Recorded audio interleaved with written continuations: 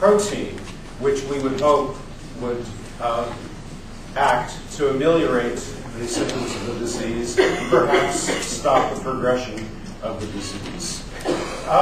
So let me begin by just outlining what the gene mutation is in Friedreich's and other related neurodegenerative diseases. So,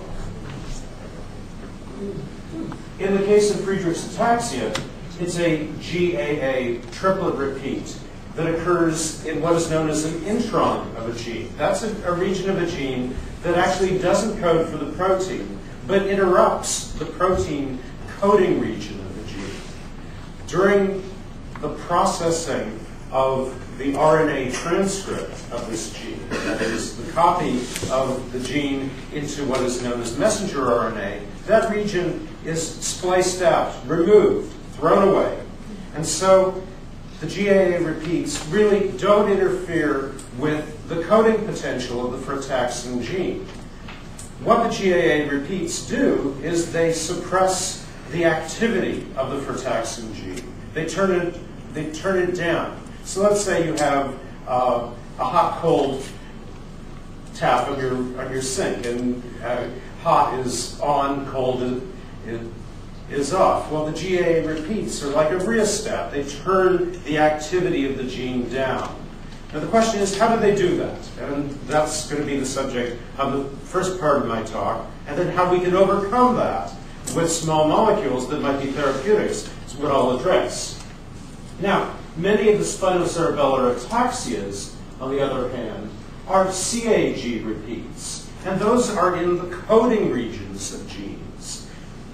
The triplet CAG encodes an amino acid called glutamine.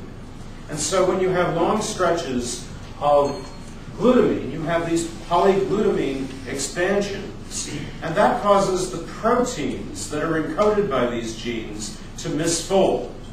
So some of the spinocerebellar ataxias are protein misfolding diseases. And related diseases, Huntington's. And at the very end of my talk, I'll talk about a potential therapeutic for Huntington's, which might also apply to the polyglutamine type spinocerebellar ataxias. Okay, so let's go back to Friedreich's. As I said, the GAA repeats are in this interrupting region called an intron, not changing the protein coding region of the gene. Normal individuals have fewer than 40 or so GAA repeats. This is a slide stolen from Massimo. Massimo and his colleagues, including Michelle, who identified these GAA repeats in the frataxin gene. Now, individuals with Friedreich's have greater than 70, usually less than 1,000 GAA repeats. And those repeats, those long repeats, cause gene silencing. Okay.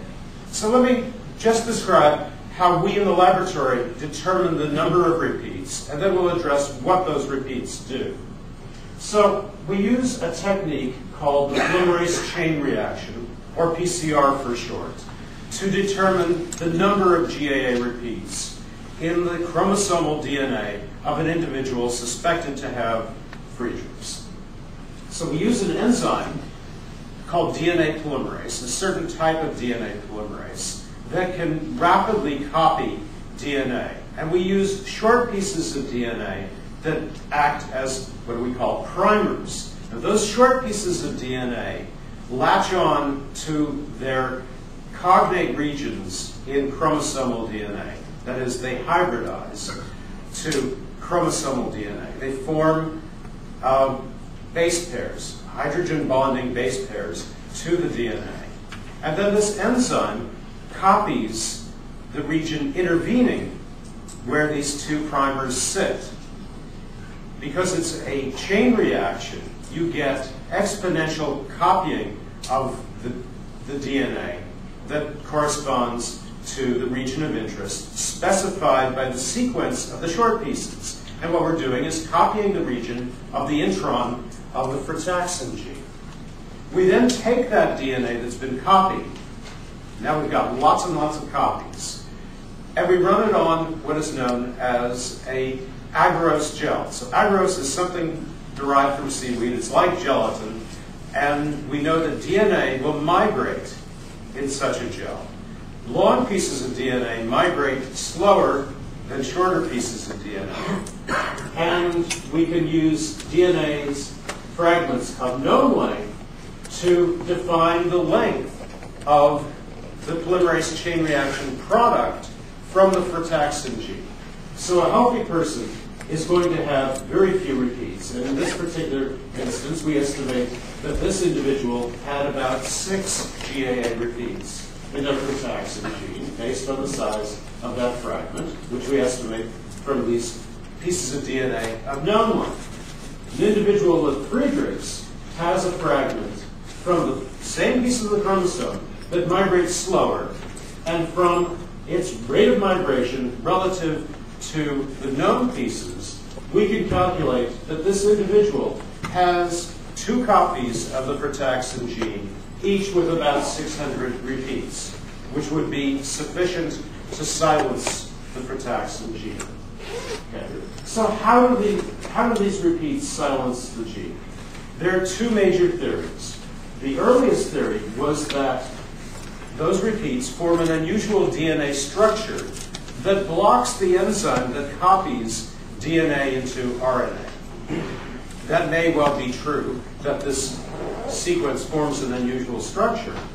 But work from Richard Festenstein's laboratory, who's sitting in the front seat, indicated that more likely those GAA repeats, which resemble regions of the genome that are never active, inactive DNA, are inactive because of the way those sequences are packaged in the chromosome, called chromatin.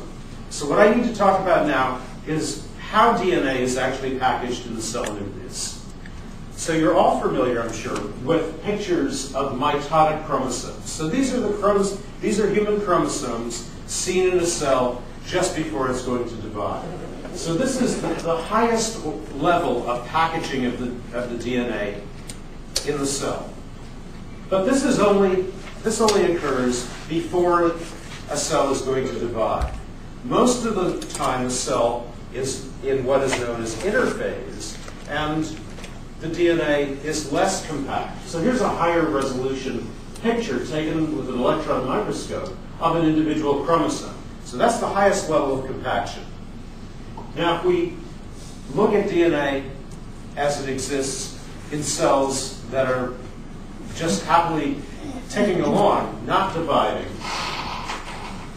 the DNA is much more spread out. And in fact, we can, under certain conditions, we can see that there appears to be a beads on a string pattern. Okay, so here's higher magnification.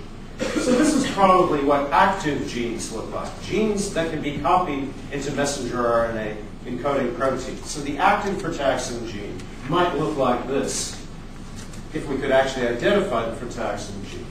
These little balls here are called nucleosomes. It's the fundamental packaging unit of DNA in the cell. 2 scientists, Carolyn Luger and Tim Richmond, working at the ETH in Zurich, used a technique called X-ray crystallography, and they solved the structure of this particular particle. So the white is DNA wrapped around a core of very basic proteins called histones. So what's the nucleosome? So the nucleosome is this fundamental subunit of chromatin. It has DNA packaged around a core of proteins. But nucleosomes fold up into what we call higher order structures.